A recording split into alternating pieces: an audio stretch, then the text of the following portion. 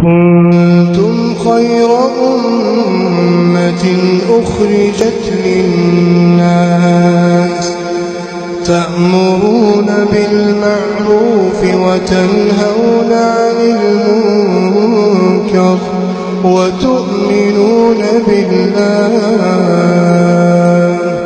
ولو آمن أهل الكتاب لكان خيرا لهم منهم المؤمنون وأكثرهم الفاسقون. أعوذ بالله من الشيطان الرجيم. بسم الله الرحمن الرحيم. وما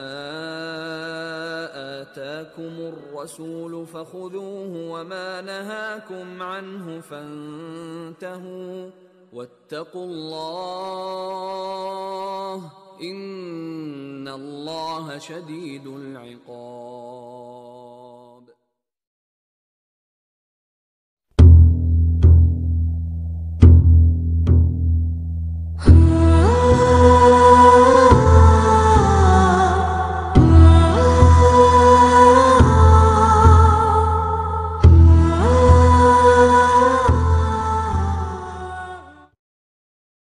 ওয়ালাইকুম আসসালাম রহমতুল্লাহি বারাকাতুহু। এক ভাই প্রশ্ন করেছেন যে কোনো জনৈক ব্যক্তির কামাই রোজগার নেই, সে যদি রোজা রেখে যৌবনটা কাটিয়ে দেয় তাহলে তার জন্য বৈধ কি? ভাই দিনী ভাই খুব সুন্দর প্রশ্ন করেছেন ভাই। তবে প্রথমত জানতে হবে যে বিবাহ ফরজ কখন। সহিহ বুখারী মুসলিমের রিওয়ায়াতে বিশ্বনবী জনাবে মুহাম্মদ রাসূলুল্লাহ সাল্লাল্লাহু আলাইহি ওয়াসাল্লাম কিতাবুন নিকাহ বিবাহ অধ্যায়ে মিশকাত তৃতীয় খণ্ডে আপনি প্রথম হাদিসটি পাবেন যে মানিস্তাতাআল বাআতা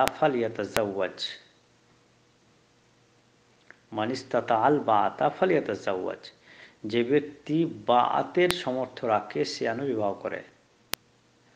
ফাইন্নাহু আগাদ্দু লিল বাসার ওয়া আহসানু লিল ফারাজ, কারণ বিবাহ চক্ষুকে নিচু করে রাখে এবং যৌবনকে হেফাজত করে। এখন বাত কাকে বলা হয়? বাত শব্দের অর্থ হচ্ছে দুটি, একটা আর্থিক শক্তি, একটা দৈহিক শক্তি। কারোর দৈহিক শক্তি আছে কিন্তু আর্থিক শক্তি নেই, অতটা আর্থিক শক্তি বলতে বহু মানুষ আদম সন্তান আবার ওর পেট ভরে না, সে অনেক পুরুষ আছে যে খুঁজে বেড়ায় মেয়েদেরকে, যে কার মেয়ে, একটা মেয়ে আছে সেখানে মালটাল পাওয়া যাবে। এই ধরনের বিশ্বাস হলে, এই ধরনের আকীদা হলে কিন্তু তার সম্পূর্ণ ভুল। একবারই নেই, সে কোন রকম পরোয়াতে ডাল ভাত খায় কিন্তু বড় ধরনের কোনো নাই, বা অন্য কারোর কাছে থেকে সে ব্যবহার করে, যে পেট চালায়, সেই ধরনের মানুষের জন্য বলা হয়েছে সে রোজা রাখবে, নফস কন্ট্রোল করবে, মাসে 3টে রোজা। তাও যদি কন্ট্রোল না হয় তাহলে সপ্তাহে 2টো রোজা রাখবে, সোমবার বৃহস্পতিবার, এইভাবে নফস কন্ট্রোল করবে, তার অনুমতি আছে। আর যদি কেউ বলে না এসব দুনিয়ার ফেরে পড়ে এইসব বিবি বল বাচ্চা হবে ফিতনা, এটাও ঠিক নয়। আল্লাহ রাসূল বলেছেন লোক সংসারের মাঝ থেকে আল্লাহর ইবাদত করা সবথেকে উত্তম। জনৈক সাহাবী আল্লাহ রাসূলের কাছে, কয়েকজন সাহাবী, একজনে বলল যে আমি জীবনে বিবাহ করব না, রোজাই রেখে যাব। একজনে বলল আমি রাতে নামাজই পড়ে যাব। এভাবে যখন বিশ্বনবী সাল্লামকে খবর শুনলেন, জানলেন, তখন তাদেরকে ডেকে বললেন, দেখো তোমাদের ভেতরে কেউ নাকি ইচ্ছা করেছে সে জীবনে বিবাহ করবে না, স্ত্রীর কাছে যাবে না, সবসময় আল্লাহ ধ্যানে মগ্ন থাকবে। একজন বলছে সারা রাত ইবাদত করবে, একজন বলছে সেটা রোজা রাখবে শুধু। এটা ঠিক নাই। দেখো আমি একজন তোমাদের মতোই মানুষ, আমি রোজাও রাখি আবার ইফতারও করি, আমার স্ত্রী আছে, আমি সারা রাত ইবাদত করি না, ঘুমাই আবার ইবাদতও করি, রাতে কিছু অংশ ইবাদত করি। অনুভাবে আল্লাহ রাসূল সাল্লাল্লাহু আলাইহি ওয়াসাল্লাম তাদেরকে নিষেধ করলেন। তাহলে বোঝা গেল ইসলামে বৈরাগ্যবাদ নেই, লা রাহবানিয়াতা ফিল ইসলাম, ইসলামে বৈরাগ্যবাদ নেই। অতএব আপনি রোজা রাখবেন নফস কন্ট্রোল করার জন্য। যখন আপনি সমর্থ হয়ে যাবেন মোটামুটি সাদা সাদা চাল সাদা মাট, হ্যাঁ, মোটা চাল ভাত, মোটা চাল মোটা কাপড় দেওয়া যেন আপনার জন্য উপযুক্ত হয়ে যাবেন, তখন বিবাহ করে নিতে হবে। বিবাহ সুন্নত, নবীদের সুন্নত।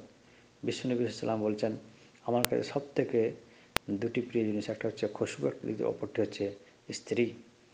স্ত্রীকে আল্লাহ রাব্বুল আলামিন পোশাক তৈরি করেছেন, হুন্না লিবাসুন লাকুম ওয়া আনতুম লিবাসুন লাহুন্না, তারা তোমাদের লেবাস অর্থাৎ পোশাক, তোমরা তাদের পোশাক।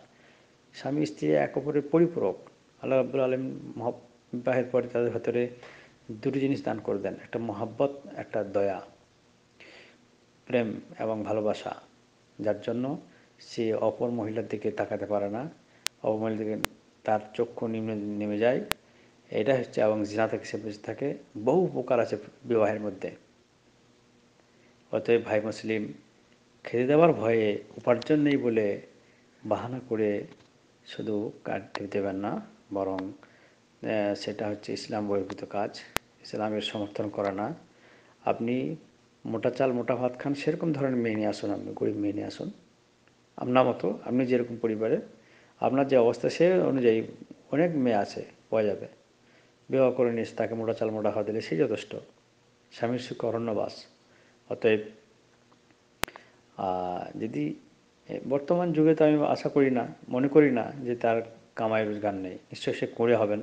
আল্লাহর নাম নিয়ে কোথাও বেরিয়ে যান, হ্যাঁ, আল্লাহর কাছে দোয়া করুন, যদি শারীরিকভাবে যদি যদি তিনি শিক্ষিত হন তাহলে সেরকম রোজগার পাওয়া যাবে। আর যদি আপনি শিক্ষিত না হন তাহলেও বহু মানুষের কাজ পাওয়া যাচ্ছে এখন, কাজের মাধ্যমে শরীর স্বাস্থ্য, শরীর সুস্থ, শরীর ভালো থাকবে, সুস্থ থাকবে। আল্লাহর কাছে দোয়া করুন এবং ব্রেন খাটিয়ে নিজেকে হাত মানে, কেন আল্লাহ সাল্লাল্লাহু সাল্লাম, আল্লাহ সুবহানাহু ওয়া তাআলা বলেছেন, আমা মিন দাব্বাতিন ফিল আরদি ইল্লা আলাল্লাহি রিজকুহা, পৃথিবীতে এমন কোনো সৃষ্টি নেই যে আল্লাহ রাব্বুল আলামিন তাদের রুজির বহন করার নাই, অর্থাৎ রুজির দায়িত্ব নেননি। অথবা আপনাকে মেহনত করতে হবে, সৃষ্টি সেরা মানুষ, আপনাকে বিবেক লাগাতে হবে, হাত পাখি একটু ঘর থেকে আপনার এলাকাতে না থাকে একটু বেরিয়ে আসেন। আপনি দিল্লি আসেন, বোম্বাই আসেন, এদিকে যদি বাংলাদেশে হন ঢাকা যান যেখানে, কিংবা আরও অন্য দেশে যদি শক্তি রাখে অন্য দেশে যাবার ইচ্ছা করেন, সেখানে রোজগার করুন, কামান কিছু, তারপরে বাইটারি করুন, তারপরে বিবাহ করুন। আল্লাহ এতে বরকত দেবেন। কেন আল্লাহ সুবহানাহু ওয়া তাআলা কোরআনে কারিমে হয়তো বলেছেন, ইগনিহিমুল্লাহ মিন ফাদলিহি, বিবাহের পরে আল্লাহ তার স্বীয় দয়াতে তাকে তার অভাব মুক্ত করেন তাকে। অতএব বিবাহ একটা নবিয়ানা সুন্নত, মুস্তাহাব কাজ, এবং যৌবন কন্ট্রোল করার জন্য এটা একটা ওয়াজিব। অতএব বিবাহ থেকে বিচ্ছিন্ন থাকবেন না, বরং শুভ পরিণয়ের মাধ্যমে আখিরাতের শুভ দিন রয়েছে।